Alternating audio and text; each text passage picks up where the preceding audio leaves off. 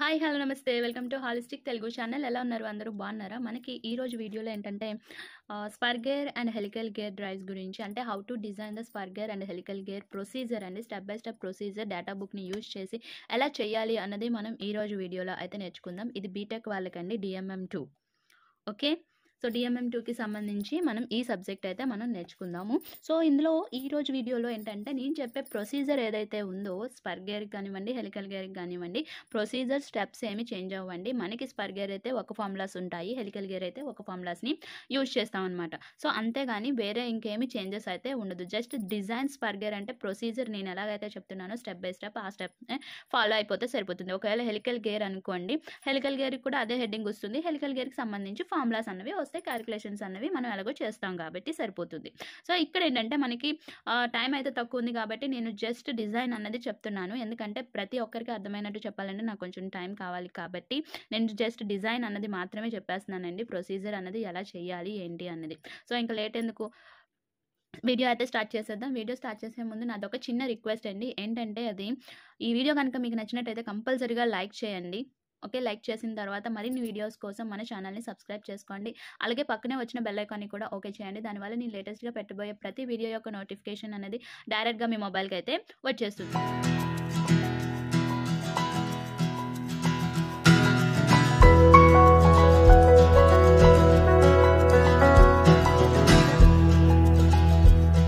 So data book నేను ఏ ఆథర్ని use చేస్తున్నానంటే జలాలుద్దీన్ అండి. ఎందుకంటే JNTUKలో ఏంటంటే జలాలుద్దీనే మనకి అలౌ చేస్తారు కాబట్టి నేను SMD జలాలుద్దీన్ని నేను రిఫర్ చేస్తున్నాను అనమాట.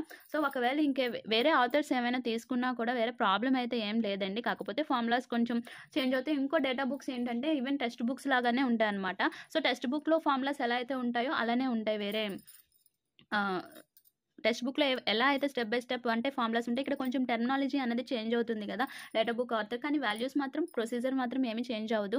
వేరే డేటా బుక్ని యూజ్ చేసినా కూడా ఎలా తీసుకోవాలి ఏంటి అన్నది తెలిస్తే సరిపోతుంది. ఓకే, ఫస్ట్ మనం ఈ చాప్టర్ అంటే జలాలుద్దీన్ బుక్లో ఏంటంటే చాప్టర్ 25లో మనకి spur gear, helical gear drives అన్నవి ఉన్నాయి. సో ఇక్కడ ఏంటంటే సింబల్స్, సో B అంటే ఏంటి, D1, E1, E2 and I. Okay, K అంటే ఏంటి, KD అంటే ఏంటి, సో ఇలా మనకి అన్నీ కూడా ఉన్నాయన్నమాట. సో నెక్స్ట్ మనం చేయాల్సింది ఏంటంటే design for spur gear. Okay, so first మనం ప్రొసీజర్ ఏంటి అన్నది తెలుసుకుందాం అండి. ఈ ప్రొసీజర్లో అసలు ఏ స్టెప్స్ ఉంటాయి ఏంటి అన్నది. So first design of spur gear. So ఇక్కడ మనకి స్టెప్ 1 ఏంటంటే material selection for pinion and wheel. So okay, ఏంటంటే మెటీరియల్ అన్నది మనం సెలెక్ట్ చేసుకోవాలి. సో ఈ మెటీరియల్ ఫస్ట్ ఏ మెటీరియల్ అన్నది మనం సెలెక్ట్ చేసుకున్న దాన్ని బట్టే మనం తీసుకున్న వాల్యూస్ని బట్టి మనకి ఈ స్పర్ గేర్ని మనం డిజైన్ చేయాల్సి ఉంటుంది. సో ఫర్ ఎగ్జాంపుల్ నేను పినియన్, వీల్. సో మనకి ఏంటంటే ఇక్కడ మనం గుర్తుపెట్టుకోవాల్సింది ఏంటంటే స్మాలర్ ఏదైతే ఉందో అది పినియన్ అండి. సో ఏదైతే బిగ్గర్ వన్ ఉందో అది వీల్. ఓకే, సో ఇక్కడ మనం ఇంకోటి కూడా గుర్తుపెట్టుకోవాలి. ఏంటి అంటే మనకి పినియన్తో అంటే pinion, so smaller one pinion, bigger one వీలు. సో ఇప్పుడు మనం ఏ మెటీరియల్స్తో ఎలా అంటే మనకి పినియన్కి ఏ మెటీరియల్ సెలెక్ట్ చేసుకోవాలి, వీల్కి ఏ మెటీరియల్ సెలెక్ట్ చేసుకోవాలి అన్నది తెలియాలి కదా. సో ఇక్కడ వీల్తో కంపేర్ చేస్తే పినియన్కి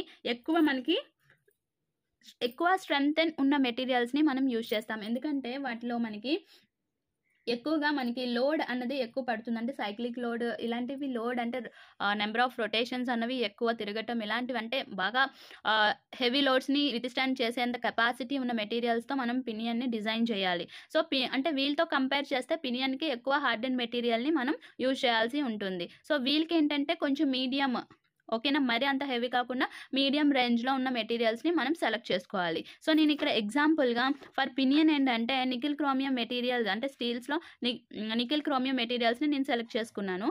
ఫర్ వీల్ గేర్కి ఏంటంటే C45 స్టీల్ని నేను సెలెక్ట్ చేసుకున్నాను. ఇది ఎక్కడి నుంచి తీసుకున్నాను, ఈ వాల్యూస్ ఎక్కడి నుంచి తీసుకున్నాను అన్నది డేటా బుక్లో ఇప్పుడు చూద్దాం. సో పేజ్ నెంబర్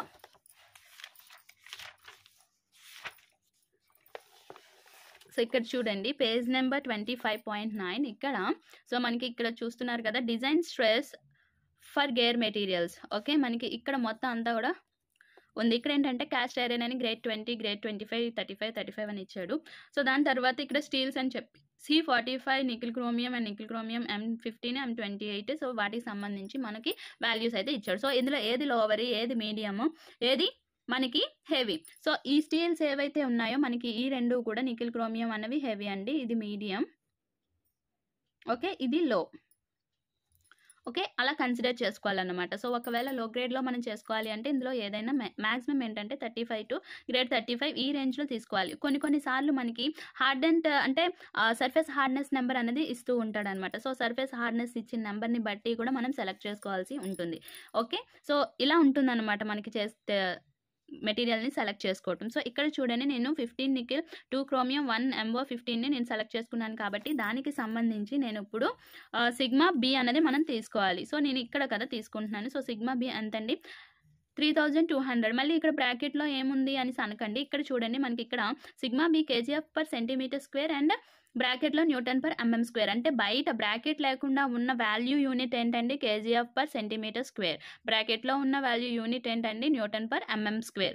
ఓకే, అలాగే సిగ్మా సి ఎంతండి, 15, సో 9500. ఇది kgf/cm², ఇదేంటంటే 950 Newton/mm². సో ఇక్కడ మనం ఈ డిజైనింగ్లో ఏంటంటే మ్యాక్సిమం kgf/cm²లోనే ఉంచుకోవడానికి యూనిట్స్ని మనం చేస్తే సరిపోతుంది. ఎందుకంటే మనకి Newton/mm² అంటే ప్రతిదీ కూడా మళ్ళీ చేంజ్ చేసుకోవాల్సి ఉంటుంది కాబట్టి మ్యాక్సిమం kgf/cm²లోనే మనం చూద్దాం. సో అలాగే C45కి కూడా నేను వాల్యూస్ అనేది 1400 ఒకటి, నెక్స్ట్ 5000 ఒకటి అనేది నేను తీసుకున్నాను. సో ఇలా మనం మెటీరియల్స్ని సెలెక్ట్ చేసుకున్నాం. పినియన్కి sigma B, sigma C, okay, వీల్కి sigma B, sigma C. So ఈ రెండింటిని మనం మెటీరియల్ని సెలెక్ట్ చేసుకున్నాం. సో సెలెక్ట్ చేసుకున్న తర్వాత సెకండ్ స్టెప్కి వచ్చేసరికి calculation of minimum centre distance. So calculation of minimum centre డిస్టెన్స్కి formula ఏంటండి, C > I+1 3√³ root of 0.74 by sigma C bracket sigma C square E/MT/I. Okay, మనకి ఇప్పుడు ఆ ఫార్ములా ఎక్కడుంది అన్నది మనం తెలుసుకోవాలి కదా. So page number 25.3.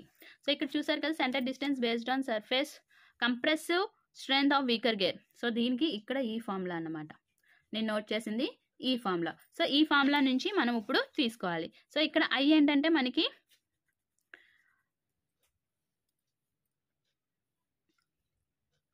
I అంటే మనకి ఇది డేటాలో ఇచ్చేస్తాడండి. సో I ఫ్యాక్టర్ అనమాట. చూద్దాం I అంటే ఏంటో. Transmission ratio are gear ratio.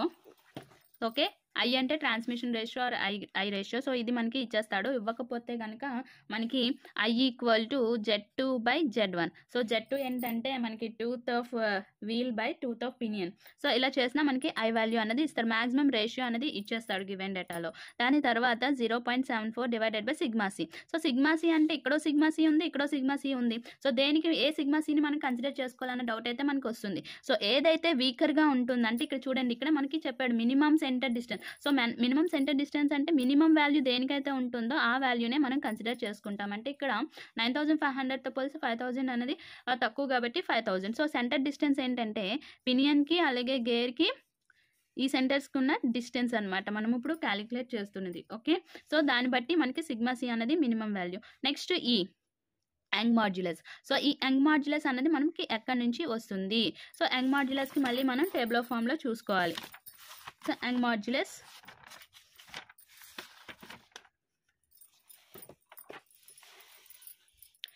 Table number 25.5. Okay, page number 25.12. So 25.12 page నెంబర్లో మనకి ఇక్కడ ఈక్వివాలెంట్ యంగ్ మాడ్యులస్ అని మనకి ఇచ్చాడు కదండి. So equivalent young modulus. So okay, ఇక్కడ దానికి formula 2E1 E2/E1 + E2. So maximum స్టీల్కి మనకి ఈక్వివాలెంట్ యంగ్ మాడ్యులస్ ఎంత అండి, మనకి స్టీల్కి తీసుకుంటే కనుక 2.15 × 10⁵. ఓకే, సో దీన్ని మనం ఈగా కన్సిడర్ చేసుకుంటాం. నెక్స్ట్ మనకి కావాల్సిన వాల్యూ ఏంటండి, ఎంటీ. సో ఎంటీకి మనం బ్రాకెట్ ఉంది. ఈ బ్రాకెట్స్ ఏంటంటే మనకి చాలా ఇంపార్టెంట్ అనమాట. సో ఇలా బ్రాకెట్ ఉంటే కనుక దానికి డిజైన్ వాల్యూ అది. ఓకేనండి, ఇది డిజైన్ వాల్యూ. బ్రాకెట్ లేకుండా ఉంటే, ఒకవేళ బ్రాకెట్ లేకుండా ఉంటే కనుక, అంటే ఇప్పుడు బ్రాకెట్ ఉండి ఇలా ఉందనుకోండి, ఇదేమవుతుంది డిజైన్ వాల్యూ. అదే ఓన్లీ సింగిల్ ఎంటీ అనుకోండి క్యాలిక్యులేషన్ వాల్యూ అనమాట. అంటే మనం క్యాలిక్యులేషన్ చేయగా వచ్చిన వాల్యూ. ఓకే, సో ఇప్పుడు ఎంటీకి చూద్దాం. సో ఎంటీకి మళ్ళీ మనకి ఫార్ములా అనేది ఉంటుంది.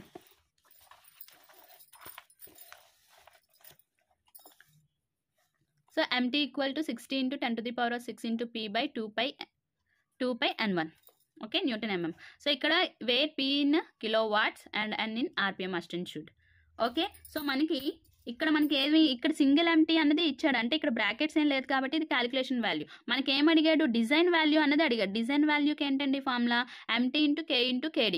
సో k × kd అంటే assume k × kd 1.3 initially. So ఇక్కడ ఇచ్చేసాడు, అంటే మనకి ఈ డిజైన్ వాల్యూ ఆఫ్ ఎంటీ కావాలి అంటే మన calculation value of ఎంటీని find out చేయాలి.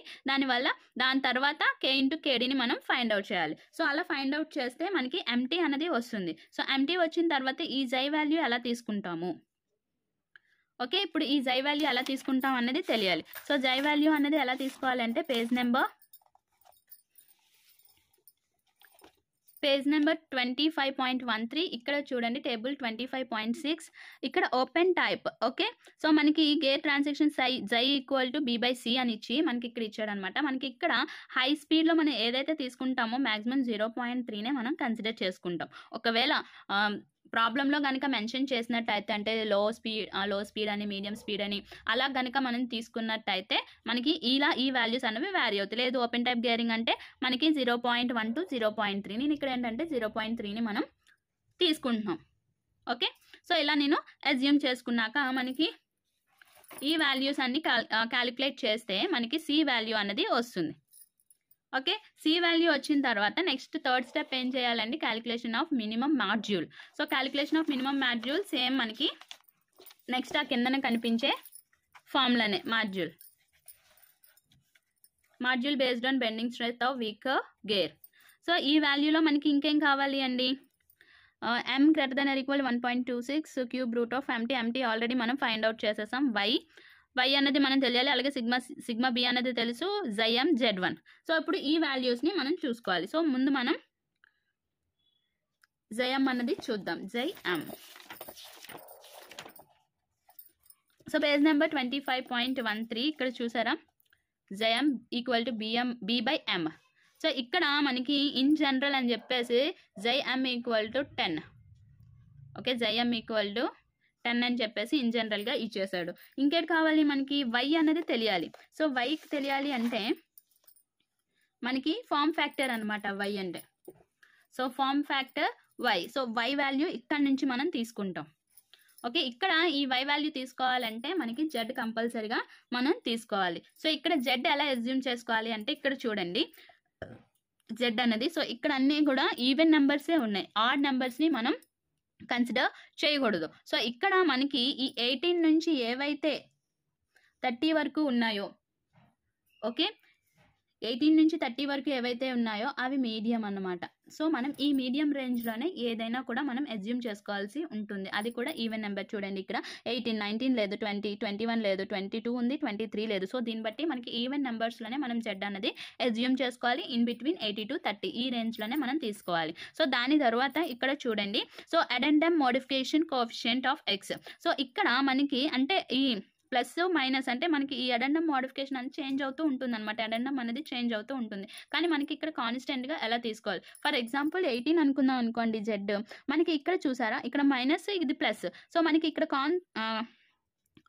కాన్స్టెంట్గా ఉన్న వాల్యూ ఏంటంటే 18 దగ్గర 0.377. సో మనకి ఇక్కడ y ఈక్వల్ టు ఎంత అవుతుంది, ఒకవేళ 18 అయితే 0.377గా మనకి y వాల్యూ అనేది వస్తుంది. సో అలాగే z1 వాల్యూ ఎంత అనుకున్నామండి, 18 అనుకున్నాం. సో దాన్ని బట్టి మనకి ఇక్కడ మాడ్యూల్ అనేది వస్తుంది. ఓకే, y అనేది ఎలా చేయాలో తెలుసుకున్నాం. సిగ్మా బి అంటే మనకి తెలుసు, జైఎం అంటే మనం ఫైండ్ అవుట్ చేసాం, z1 నుండి మనం అజ్యూమ్ చేసుకుంటాం. సో దీని నుంచి స్టెప్ 3 అనేది కంప్లీట్ అయింది. తర్వాత కరెక్టెడ్ సెంటర్ డిస్టెన్స్. సో ఈ కరెక్టెడ్ అంటే మనం అనుకున్నది ఈ కరెక్టెడ్ సెంటర్ డిస్టెన్స్ అన్నది కరెక్టా కాదా, సో మనకి ఎలా డిజైన్ అన్నది సేఫ్ అన్సేఫ్ అన్నది మనకి ఎలా తెలుస్తుంది అన్నది మనం చూడాలి. సో ఇక్కడ మనకి సేమ్ మళ్ళీ స్పర్ గేర్ యొక్క ఫార్ములాస్ చూసుకుంటే మనకి కిందన చూడండి, సి ఈక్వల్ టు ఇక్కడ centre distance related with number of tea, C equal to m × z1 + z2/2. Okay, ఈ ఫార్ములా నుంచి మనం ఆల్రెడీ మాడ్యూల్ అనేది z1 అనేది మనం తెలుసుకున్నాము. i ఈక్వల్ టు మనకి ఏంటండి ఫార్ములా z2/2 Z1 కదా, సో I అనేది ఇచ్చేసాడు కాబట్టి Z2 అనేది కూడా మనకి వచ్చేస్తుంది. దాని నుంచి మనం C వాల్యూని ఫైండ్ అవుట్ చేస్తాం. సో ఇక్కడ డిజైన్ సేఫా కాదా అంటే మనకి వచ్చిన అంటే ఫస్ట్ స్టెప్లో మనకి వచ్చింది డిజైన్ క్యాలిక్యులేషన్ అనుకుంటే ఇక్కడ వచ్చిన వాల్యూ అన్నది అంటే ఈ వాల్యూ అన్నది అంటే మనం ఇప్పుడు క్యాలిక్యులేట్ చేయగా వచ్చిన వాల్యూ ఏదైతే ఉందో అది తక్కువగా ఉండాలి. అలా తక్కువగా ఉంటేనే మనకి డిజైన్ అన్నది సేఫ్. లేదు అంటే మనం డిజైన్ అంటే మాడ్యూల్ నెంబర్ని చేంజ్ చేసుకోవటమో లేకపోతే మనకి ఈ Z1 నెంబర్ ఆఫ్ టీస్ని మనం ఇంక్రీజ్ చేసుకోవడమో అలా చేసుకుంటూ ఉండాలన్నమాట. సో ఓకే, అర్థమైంది కదా. So next calculation of face width. So calculation of face width ఏంటంటే మనకి ఇక్కడ పేజ్ నెంబర్ చూడండి 25.13. సో ఇక్కడ జై ఈక్వల్ టు B/C. సో మనకి ఏంటి కావాలి, ఫేస్ విడ్త్ అన్నది కావాలి. సో B ఈక్వల్ టు ఏమవుతుందండి 0.3 ఇంటూ C ఆల్రెడీ మనం క్యాలిక్యులేట్ చేసాం కాబట్టి మనం దాన్ని చూసుకుంటాం. నెక్స్ట్ జైఎం అంటే వాల్యూ ఏంటి, జైఎంకి కిందనే నెక్స్ట్ టేబుల్ కిందనే B/M. So B/M equal to 10 తీసుకున్నాం కాబట్టి B equal to 10 into module. So module ఎంత వచ్చిందో మాడ్యూల్ని చేస్తాం. సో ఈ రెండింటికి కూడా ఫేస్ విడ్త్లు వచ్చాయి. సో ఈ వాల్యూలో ఏది సెలెక్ట్ చేసుకోవాలి అంటే హయ్యర్ వాల్యూ ఏదైతే వస్తుందో ఈ రెండింటిలో క్యాలిక్యులేట్ చేయగా హయ్యర్ వాల్యూ ఏదైతే వస్తుందో ఆ వాల్యూని మనం ఇక్కడ ఫేస్ విడ్త్గా సెలెక్ట్ చేసుకుంటాం. నెక్స్ట్ మనం చేయాల్సింది next step 6, calculating design twisting moment. Okay, calculating design twisting moment. ఈ క్యాలిక్యులేషన్ డిజైన్ ట్విస్టింగ్ మూమెంట్లో మనం MT ఈక్వల్ అంటే design value of MT equal to calculation value MT into K into KD ఇది మనం find out చేసేసాం. Next Jaypee అనేది మనం find out చేయాలి. జైపీకి ఫార్ములా ఏంటంటే మనకి నెక్స్ట్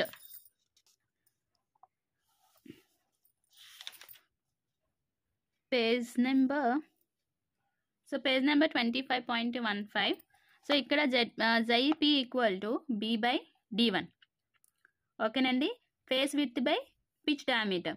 సో ఇక్కడ మనకి పినియన్ డయామీటర్ అంటే మనకి D1 అంటే ఏంటంటే పినియన్ డయామీటర్ అండి. So D1. సో B అంటే మనకి తెలుసు కదా. సో ఇక్కడ మనకి ఈ ఇచ్చిన D1కి వాల్యూ ఏంటి అన్నది మనం ఫైండ్ అవుట్ చేయాలి. సో ఇక్కడ మనకి అన్ని ఫార్ములాస్ అన్నవి ఉంటాయండి. సో పినియన్ దాంట్లోనే మనం చూసాం కదా, పినియన్ దాంట్లోనే నెక్స్ట్ పేజ్లో చూడండి D1 equal to MZ1. So దాని నుంచి మనకి D1 అన్నది వస్తుంది. ఓకే, సో D1 వచ్చిన తర్వాత మనం ఏం చేస్తామంటే K వాల్యూని మనం ఫైండ్ అవుట్ చేయాలి. సో K వాల్యూని ఎలా ఫైండ్ అవుట్ చేస్తాము,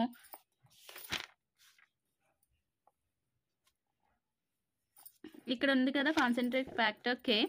సో ఇక్కడ మనకి జైపీ అన్నది వాల్యూ వస్తుంది ఎంతో కొంత. సో మనం క్యాలిక్యులేట్ చేసిన తర్వాత సో దాని నుంచి మనం ఇక్కడ బేసిక్ అంటే మనకి ఈ స్పర్ గేర్ ఏదైతే ఉందో ఇది సిమెట్రికల్ గేర్స్ కింద మనకి వస్తుంది అనమాట. సో దాన్ని బట్టి మనం K వాల్యూ అన్నది మనం ఇక్కడ తీసుకుంటాం. అలాగే మనకి ఇంకో MT అనేది మనం ఫైండ్ అవుట్ చేస్తాం, K అన్నది తెలుసుకున్నాం. ఇప్పుడు KD అన్నది కావాలి. సో ఈ KD అన్నది ఎలా తెలుసుకుంటామంటే వెలాసిటీ ప్రకారం తెలుసుకుంటాం అనమాట. సో వెలాసిటీకి ఈక్వేషన్ ఏంటంటే మనకి తెలుసు కదా πD/60. సో దీని నుంచి మనకి KD అనేది వస్తుంది. సో KD అనేది మనం ఎలా ఫైండ్ అవుట్ చేస్తామంటే ఇక్కడ నెక్స్ట్ పేజ్లో dynamic load factor KD.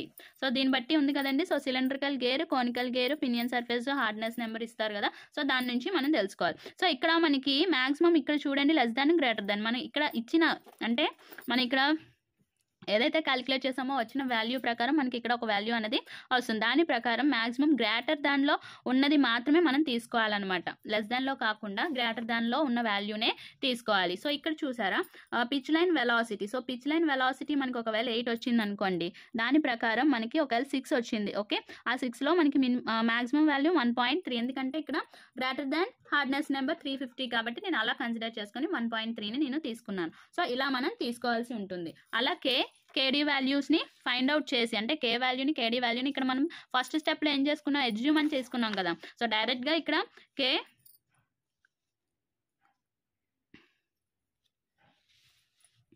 K into KD వాల్యూని డైరెక్ట్గా 1.3గా ఎగ్జ్యూమ్ చేసేసుకున్నాం. సో ఇక్కడ అలా ఎగ్జ్యూమ్ చేయకుండా MT వాల్యూ ఆల్రెడీ క్యాలిక్యులేట్ చేస్తాం కాబట్టి K ఇంటూ K వాల్యూని KD వాల్యూని మనం ఫైండ్ అవుట్ చేసిన తర్వాత మళ్ళీ మనం MTని క్యాలిక్యులేట్ చేస్తాం. సో MTని క్యాలిక్యులేట్ చేసిన తర్వాత checking for induced stress. So ఈ ఇండ్యూస్డ్ స్ట్రెస్ని కూడా మనం ఫైండ్ అవుట్ చేయాలి. సేమ్ మళ్ళీ పేజ్ నెంబర్ 25.3 ఇండ్యూస్డ్ స్ట్రెస్.